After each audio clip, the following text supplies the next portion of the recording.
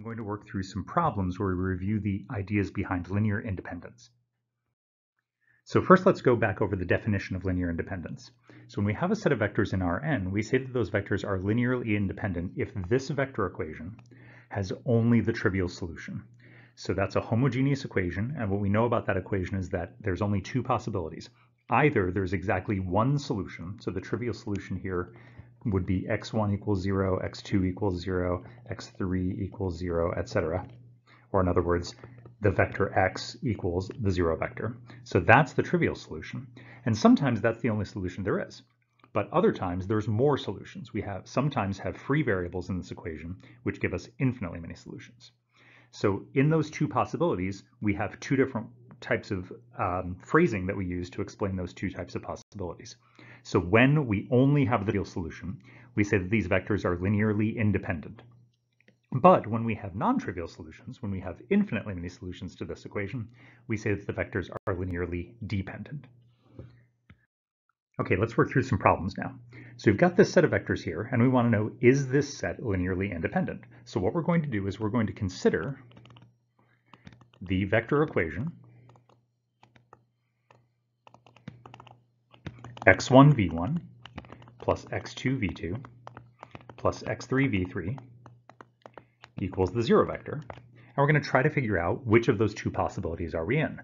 Does this vector equation only have the trivial solution, or does it have non-trivial solutions? So in order to analyze this vector equation, we're going to set up the corresponding augmented matrix. So the corresponding augmented matrix is the matrix whose columns are these three vectors that we were given, together with the 0 vector, the right-hand side of that vector equation. Now remember, we could leave off that column of zeros if we wanted to, but I think it's a little bit clearer to understand what's going on if we leave it in. So then we're going to row reduce, and rather than walk you through the row reduction steps one by one, I've just put this into the computer, and here's what I get.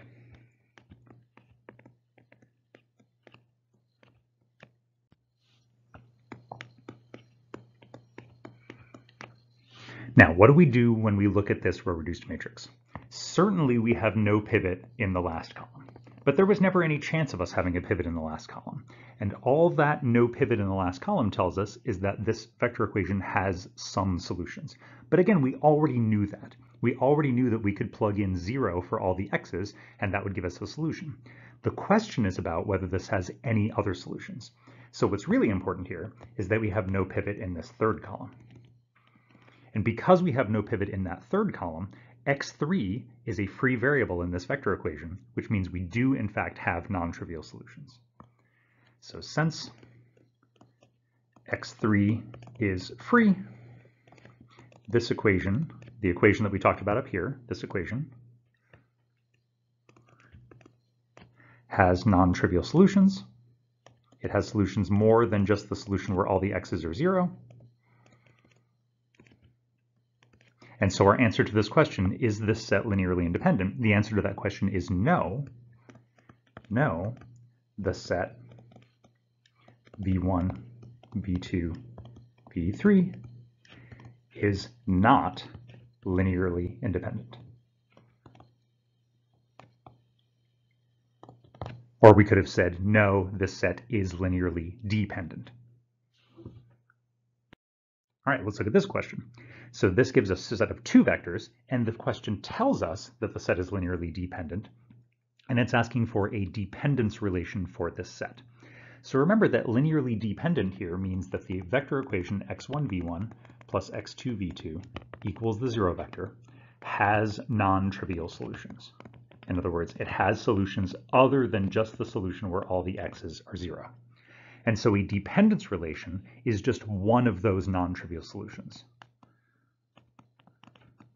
Any one of the non-trivial solutions we could come up with is a dependence relation for this set.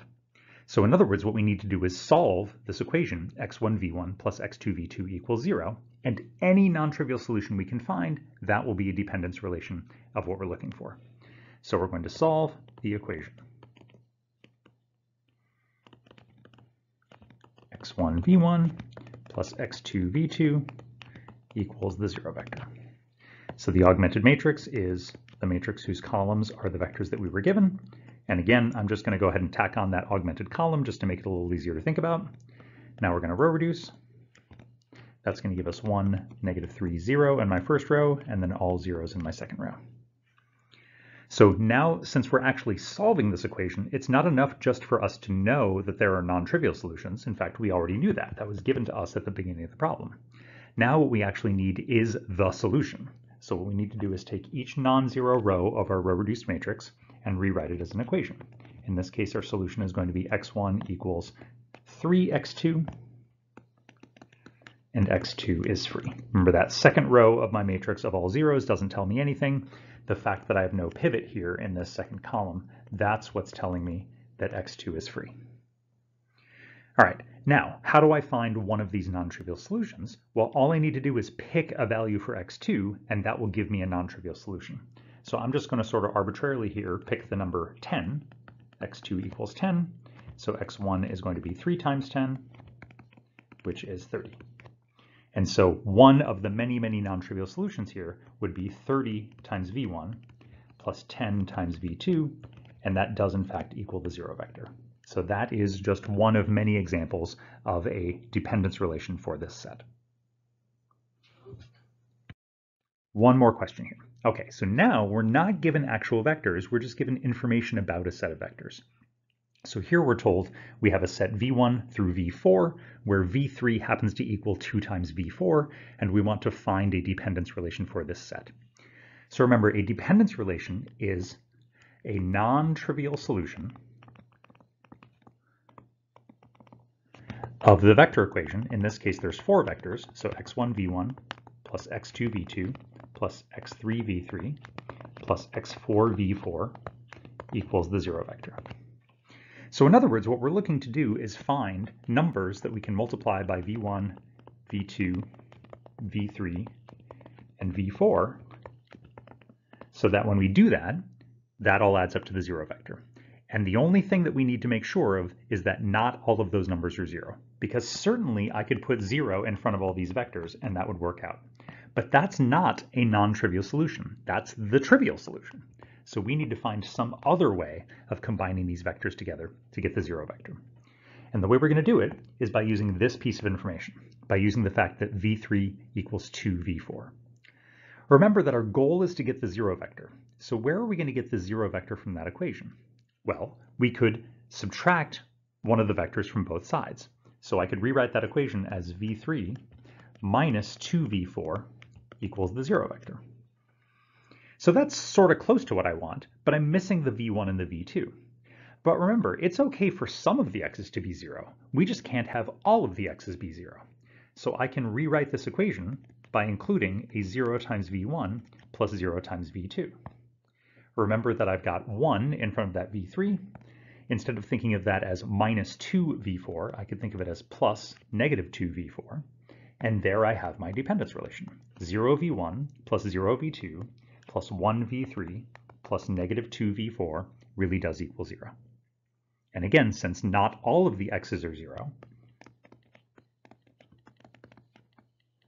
this counts as a dependence relation. The only thing that we can't do is have all of the x's be 0. As long as at least one of those x's is not 0, we're good. All right, so I hope this helps.